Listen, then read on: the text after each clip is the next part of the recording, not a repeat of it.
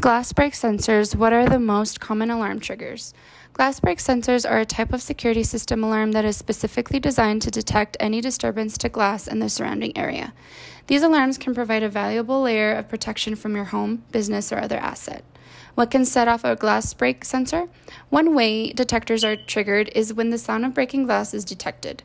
These sensors are designed to detect the sound waves of shattering glass and trigger an alarm. If the sound of breaking glass is detected, the alarm will sound and alert the authorities or monitoring center for the potential break-in or damage. Another type of glass break sensor is the vibration detector. These sensors are very sensitive to the slightest vibrations in the environment and are usually used when sound detection is not possible or not feasible.